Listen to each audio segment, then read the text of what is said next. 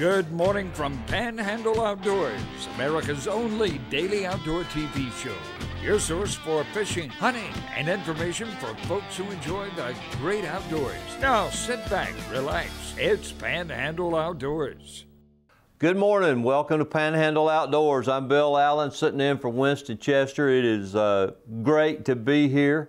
I want to thank all the people who have asked about when the show was going to be back on and how much you missed it and made those comments. It's really heartwarming. I know Winston feels the same way. We've got a great show lined up for you this morning. We will talk about fishing some, and we're also going to talk about some updates on what's going on in the city and the county. Well, let's get to the weather first, brought to us by Haney Technical Center. You got a high today, 56, with a low tonight of around 38. A little bit better day, a little more sunshine today. North wind 5 to 10 miles an hour. The tide is low this morning at about 10:15, and then high tonight at 11:50. Peak fishing time is going to coincide right around sunset, which is going to be the 3:15 to 5:15 time period, and it is listed as supposed to be a pretty good day. Looking at the river readings, Appalachia last week around Saturday crested at just under 20 feet. It has fallen a little bit, but it's right around 19 now, and it's not falling very hard. So there's a lot of water down there. A lot of the landings you can't use, like the lower landing at Howard's Creek. So difficult fishing conditions at best. Choctawhatchee crested at around 16 feet over the weekend. It's 13 and a half today, so it's falling slowly. You know, it's not rushing out right now. And as always, when it's that high, it's going to float a lot of things. And so if you are out there running around, be very careful. There are things floating that you can get up on in a heartbeat. So anyway, we're going to take this first break, come right back with a couple of special guests. Hey, and welcome back. There's a couple of familiar faces here. Mark Cowart. Good morning, Bill. Good friend, and Greg Brudnicki, old good friend. Hi. So we want to spend this first few minutes just, we will be talking about some fishing today, although we haven't been doing any of it. With the water as high as it is, you know, our winter trips to St. Mark's, to Goat Island area are useless. You know, Goat Island's underwater right now, so that's not happening. And you know, there's a lot of things are getting a break right now. I think a lot of fish. The squirrels down at the river are definitely catching a break because that's underwater. And but you know, there's so much to talk about, and there's some things that Mark was telling us this morning, and Greg was telling me really that I didn't know about. It's like, for instance, the St. Joe at the state park. Yeah, Cape Sandblast has been cut in half, and there's a big wide pass there now, right through the middle of the state park, and water's about 20 feet deep, 25 feet deep, rushing through there in and out. And it's this size before you get to the landing. No, I think the landing's behind you. So okay. That's right when you get to the landing, it's just past it. Yeah, so it just cut through literally right there, and 20 feet deep? Yeah, 20 to 25. You know about changing the landscape of things, and Shell Island. Shell Island was really interesting. You get down, the further east you go in Shell Island, there's a couple places you can see it washed over. It didn't wash through, but washed over. And there are a bunch of boats on the east half of Shell Island where they're piled up dead high and dry in the very middle of the island. Some of them all bunched together, some spread apart, probably about a half-mile path of boats right there. But they're all right dead in the middle, almost at the same float area. You can see like they got there, and then the water went down and they're stuck. It's crazy. crazy, man. It's amazing. And I'll also tell you, you know, when Melinda and I went out one day and we rode all through, kind of over toward the plant there, the paper mill, and came back along the bank. I will say, there are a lot of beautiful houses along that water that you never knew were really there. You see You can see them now. What really gets me is, you know, Greg and I grew up here, or still growing up here, but everything's different now. You know, it doesn't look like the place that, you know, that we grew up in. That's right. And you kind of take for granted some of these majestic, for lack of a better word, trees that we had, you know, 200, 300, 400-year-old oak trees and big pine trees that, you know, our kids, our grandkids won't see this place as it was before, because, you know, I'll be... Well, they were there when your great-grandparents were here. Yeah, you know, I'll be riding around and have to look twice occasionally to make sure of where I'm at. That's right. Your landmarks have changed. Old roads that I thought I knew pretty well. Yep. And so, but it was really heartwarming, because we stayed, we're in Lynn Haven, and we couldn't leave the neighborhood for a day and a half, but, you know, to see all the neighbors coming out, checking on each other, and starting to get the chainsaws out, and Mark came to the house, brought gas, and we had a small generator there, but and other people like Thad Stokes from Centennial Bank, a good friend of mine, and my oldest sons, and he made his way out there and brought ice, and I mean, it was just, it was unbelievable at the outpouring of people on their own who came out to help. Now, we're going to talk about the coordinated effort that Greg and others put together, and kind of give you some really solid information about what's going on now and what's happened. But you know, I was just really at the way people came together, you know, individually to help each other, really,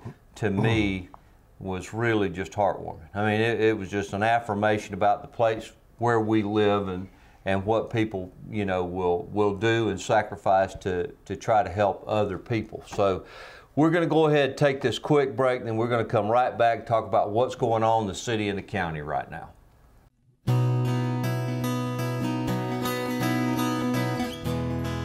All right, welcome back. Before I turn this over to Greg, I have to say that I was extraordinarily impressed with the effort to get the power back on. No doubt. And to establish services in the time period in basically around 2 weeks. Most of the people in the county had power back. Yeah. And that coordinated effort was just That's still unbelievable. And probably a record. Because the power lines weren't down, the poles were down. Everything was down. It was crazy. So, as most of you know, Greg's a great fisherman, and he's also the mayor here, and has worked, I know personally, about 24 hours a day for the last 2 months on trying to bring us back to normal. Greg, tell us what's happened, where are we at, what's going on? Well, you know, the first night of the storm, we went out and started surveying what was going on, and my first impression was going to be it's going to be months before, you know, we'd be able to restore services, simply because we had a vehicle going, or a big front end loader going down 23rd Street and just chopping lines so that poles would go ahead and fall down all the way, because they were being held hanging, yeah. just so that you know, people would, so we'd be able to traverse from one place to another. And Gulf Power had as many as 18,000 people here, or not Gulf Power, but the power system for the whole United States. 18,000 people here, about 7,500 trucks, and men and women working, unbelievable coordinated effort. Day and night. And got it, the houses that could take power by the 25th of October had power, if you could take power, you know. And so we had 127 lift stations in the city, 124 were damaged. Yeah. And the sewer plant at Millville was totally devoured. And so one of the things that we had to do was get those lift stations back up and then defer or make the sewage that was, we had to transfer it from the plant that was broken, busted and not operable in Millville to the new plant that was not quite operable on 23rd Street. So we got that done. Matt Marshall, Marshall Brothers put together a team of people. They had 100 people out there working and got the water and sewer going within just within a little over a week after that. So that way, because we had to get potable water to the hospital. Right. And a lot of people don't realize that all of the nursing homes were damaged. Yeah. Both hospitals, they had to take all of the patients within the hospitals, both hospitals, as well as all the nursing home patients, and take them somewhere else. And so right now, Gulf Coast is probably about half their beds available. Bay Medical's got about 75. And so it's probably going to be the rest of the year before Bay Medical, till the end of the year before they will get back up and running. But in the meantime, the nursing homes, we still have most of our nursing patients out of the town, out of the county. My mom's in Crestview. Yeah, and it's amazing. I am so impressed with the resiliency of our people. Yes. Okay, from the kindergartners that got displaced from their schools, to the elderly and the infirm that got displaced from their nursing home or from the hospital, how people have just been so resilient. And FEMA has said the same thing. I've been in dozens and dozens of meetings, all hours of the day and night for the last 2 months. I haven't even thought about going fishing. And to hear them talk about, boy, I can't believe your people here. And I said, well, let me tell you something about our people here. Our people here have been the people that have gone west to help people in Katrina, that have gone west to help people in Pensacola, that have gone all over so they're seasoned. They know about storms, even though we never got carpet bombed like we did this time. And so that resiliency has really helped us because it was neighbors helping neighbors. I know FEMA is not going as fast as we go. Nobody goes as fast as I go. So we are, and our city manager Mark McQueen has been a phenomenal find for us to be able to have. Timing. I mean, the guy's been involved in rebuilding, Baghdad. He was just been, in the service, and only retired. He's been at work for 2 weeks, and all of a sudden this is what he gets. So it's been a tireless effort.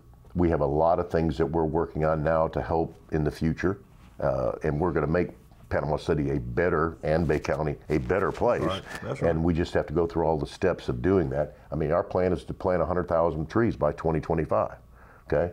We know, we just planted a cathedral oak behind the Cove sign on Friday that Joe Littleton donated this tree. It's thousands, and I don't know how many he paid for that tree, but it's a very expensive tree. But it's just an example of some of the things that we are going to do to try to make up for the storm. So from a money standpoint, we have a bill that we're going to have to pay, and will we have time to go into this now, or we need to? You're still good, man. Okay. I'm fascinated. I'll let you know. Okay. I'll slap you when it's time to get out of it. So anyway, right now it's considered a 75-25 storm. 12.5% would be paid by the state, 12.5% by the city for the expenses within the city itself, and 75% from FEMA. We're hoping it ends up being a 90-10 situation, so that's 5 for the state, 5 for the city, and 90 for FEMA. That would be even better if it would be 100% by FEMA. And so there's, as far as what we've got right now, debris-wise, we pick up about 100,000 square yards of debris a year in the city.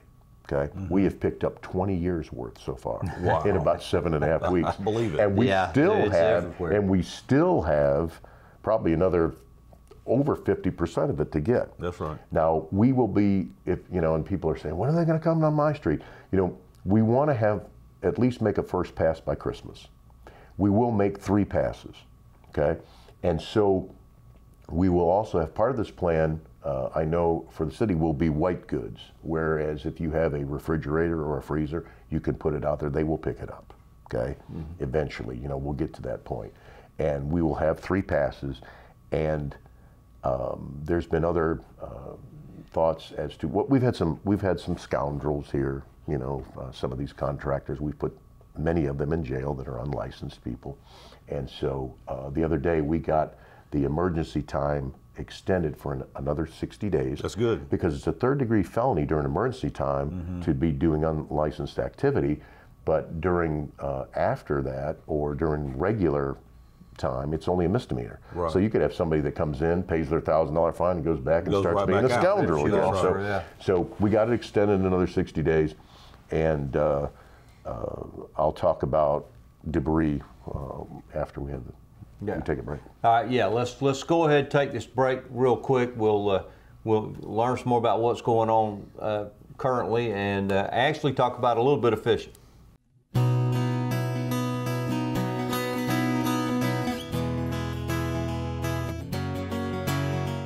Okay, Greg, what do we need to know right now?